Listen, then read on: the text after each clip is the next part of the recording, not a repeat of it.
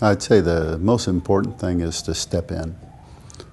I think it may go against your intuition and gut to ask for more and to ask for different opportunities at work. But it's really the people that step in to the opportunity that over time get recognized, that over time get the attention, that over time get developed.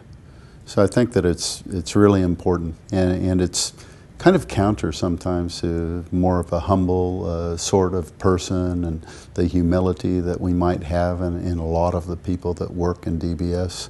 I think being able to step in and really seek out opportunity is very important.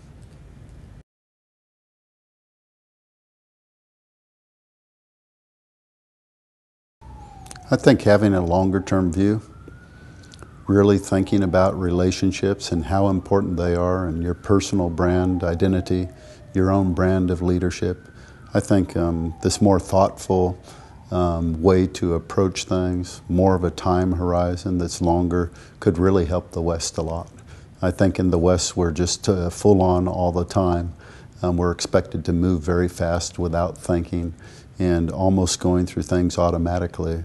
And I think one of the things from the East is just this quiet reflection, this time to stand back from the edge and look and think and then to do. I think that's a critical thing that the West could benefit from the East.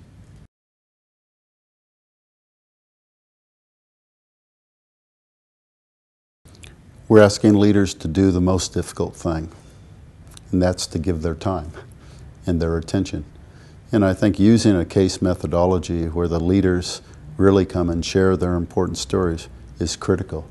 And people have to understand who they're following. And I think having our leaders really come into the classroom to share their challenges gives our followers actually a sense of their authentic selves, what they're really concerned about, and more importantly, how the people that they're developing can be part of the solution. So I think using the case method within the construct of what we're doing to develop talents at DBS is critically important for people to understand and form genuine relationships and also to problem solve.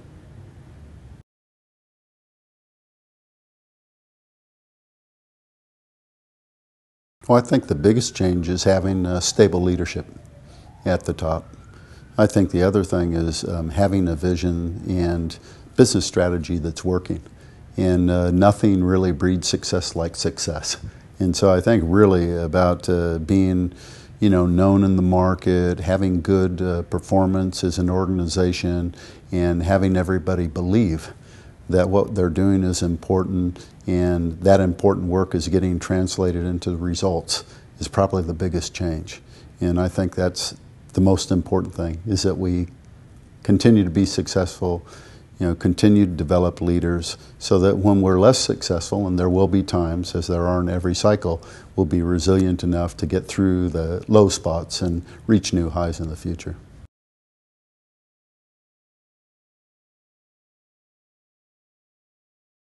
That's kind of a tough one because it really is comfortable to live here. And it's very easy to live here. And I think most Singaporeans would feel the same, and it's really, it's quite a stretch to think of going and living someplace that is going to be a hardship, especially if you have to take your family along.